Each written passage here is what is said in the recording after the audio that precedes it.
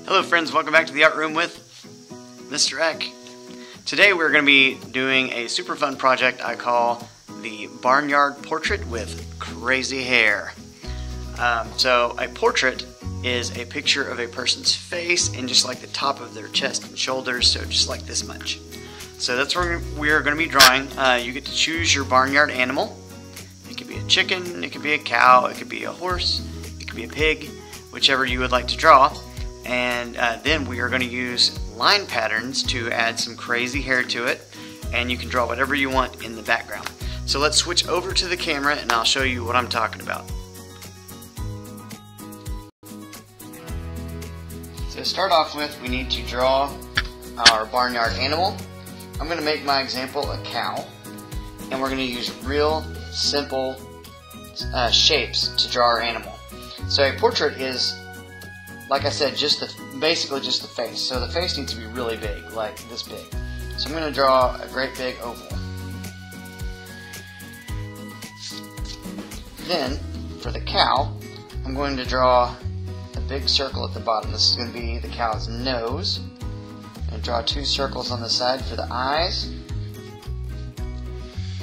I'm going to draw some short little horns so they fit on my paper.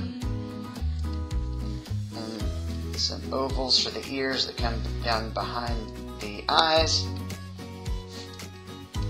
circles for the nostrils, and then let's put a silly tongue over here. I think that'll be good. Alright, and I'm going to put like a stripe down the middle of his head, because a lot of times cows have that.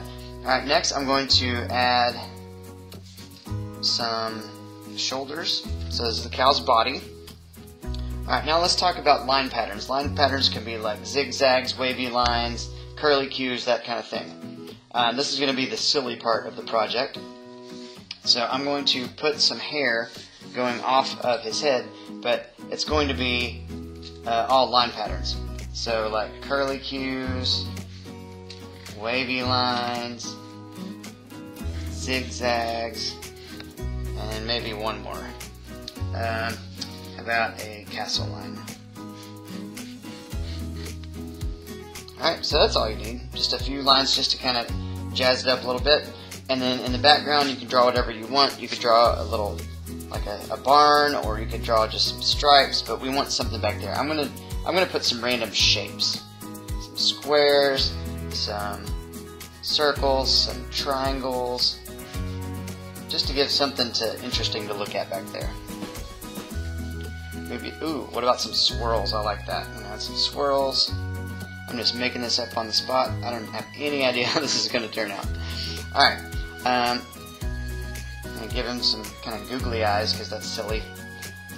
Alright, I think that's good for drawing. So step 1 is drawing in pencil.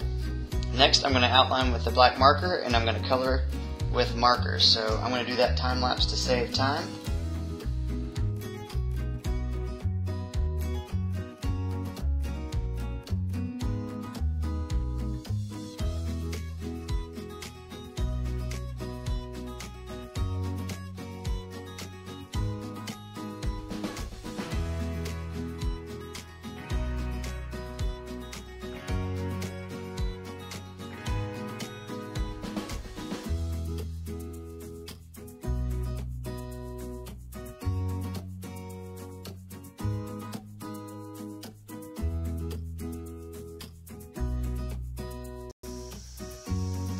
Hey fellers, what do you think of my crazy hair?